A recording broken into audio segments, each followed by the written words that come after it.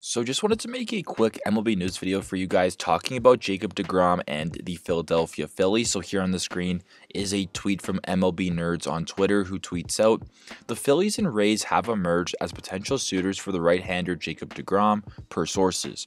Rangers and Mets are still in. Rays officials believe they have an outside shot at deGrom, but think location and roster construction should be an aid to their pursuit." So just for this video, I want to focus on the very first part of this reporting, saying that the Phillies and Rays have emerged as potential suitors for the right-hander Jacob deGrom. The Phillies are definitely a team that I guess catches me off guard a little bit because everything we've heard this offseason about the Philadelphia Phillies has involved the shortstop position and not as much in regards to the starting pitching, pool this free agency. So we've seen the Phillies looking to guys like Carlos Correa, Xander Bogaerts, Trey Turner, just to name a few of those players at the top of the shortstop market. But now it seems that the Phillies may have shifted their attention towards the starting pitching market and could be interested in Jacob deGrom from the New York Mets. Now, if I had to predict, I don't think the Phillies will actually go ahead and sign Jacob deGrom.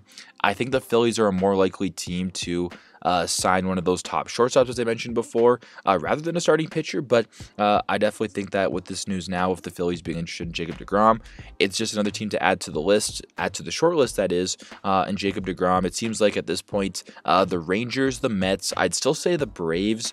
I guess now the Rays and the Phillies are sort of five teams that I would keep an eye on personally in regards to Jacob deGrom. But if the Phillies, who obviously came up short in the World Series last year, were to make a splash, both by getting someone like Jacob deGrom, but also spending top dollar to get one of those star shortstops, this would be an A-plus offseason for the Philadelphia Phillies and would put them in a great spot heading into 2023. So just wanted to make a quick update video for you guys about Jacob deGrom and the Philadelphia Phillies. Thanks again for watching, and see you in the next one.